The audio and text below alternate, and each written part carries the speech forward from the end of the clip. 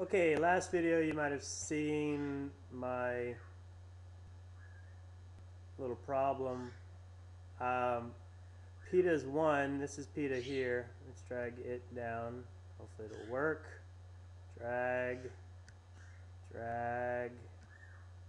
Gosh, tell you, the handles on these objects are not easy.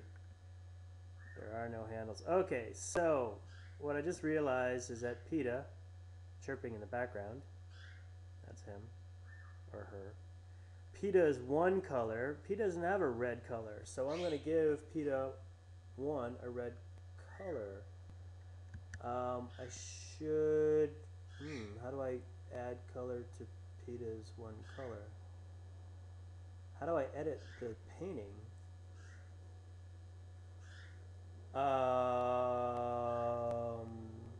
That's a good question. How do I edit the painting? I don't know.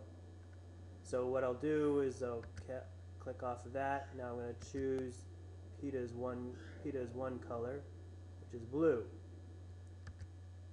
Blue. Blue. It's just there's no zoom on this, so it's hard to select. Okay, blue. All right. Sees green. Now it should bounce. So let's do that. It automatically saves, I hope. Okay, well that didn't work. That's Peta 1, I hope. Peta is 1's blue color, sees green. Yes, Peta 1. Chirp. Didn't do that. Why didn't it do that?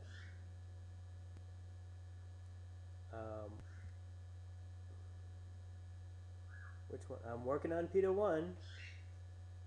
But look at that. The tests are not updating here.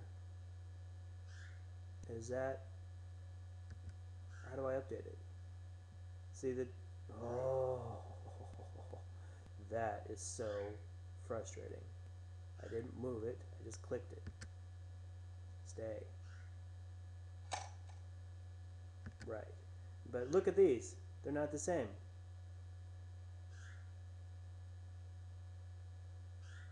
Maybe they're not supposed to be.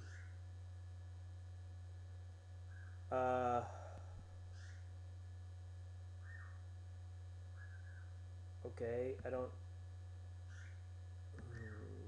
Alright, forward by...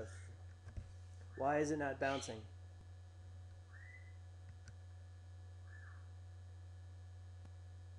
It just doesn't see the color, right? The blue color sees green, bounce, chirp. Not doing that. Except Peta in the background is.